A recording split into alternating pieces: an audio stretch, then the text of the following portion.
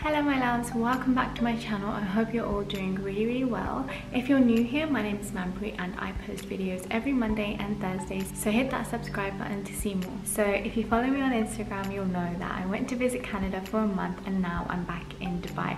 But we also came back and moved into a different apartment. So life's been a bit crazy and a bit hectic for this past week. So today I'm going to be sharing how I plan my week and how I make sure I focus on self-care during the week as well. And if you've seen any of my other videos, you'll know that self-care is so important to me, so I like to incorporate it into my life as much as I can. So if you want to get your hands on the same planner that I use, there's a link in the description box below and you can download it for free. So my planning routine is very different and it changes over time. This depends on whether I'm working, whether I'm on holiday, whether I have other people to think about, and sometimes I'm very strict with how I plan and every single hour of the day is blocked out. But on other days I just go with the flow. So this is what the planner looks like, and I usually just download it straight onto my iPad so I can write on it there, but you also have the option to print it if that's what you prefer.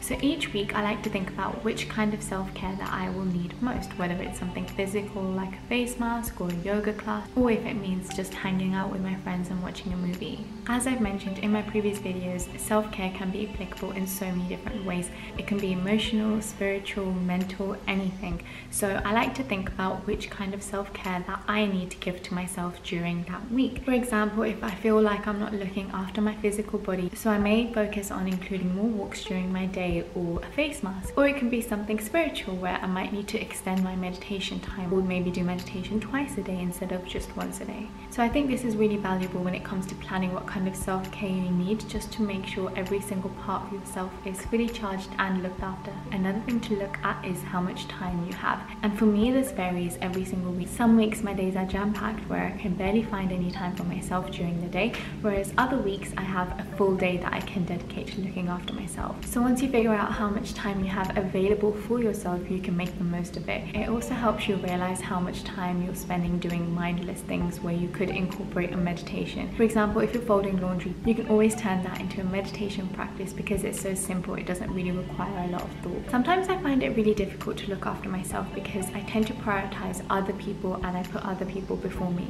But when I start my week knowing this and knowing that I have something to work on, then it's a lot easier to just switch out that mindset and focus on myself.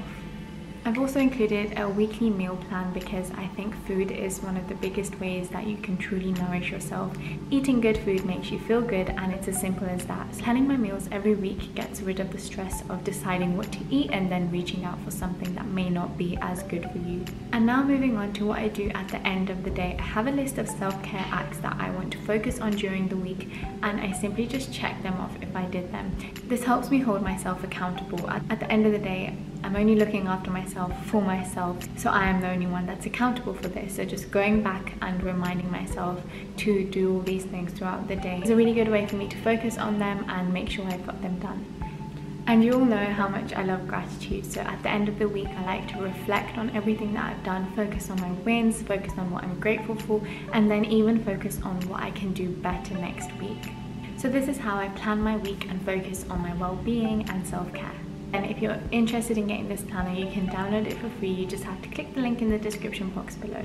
Make sure you check out my other videos on self-care just to get to know a little bit more about the different types and how you can start your journey of self-care. Thank you so much for watching. I hope you enjoyed it. Don't forget to look after yourself, be kind to yourself, and I will see you next time. Bye.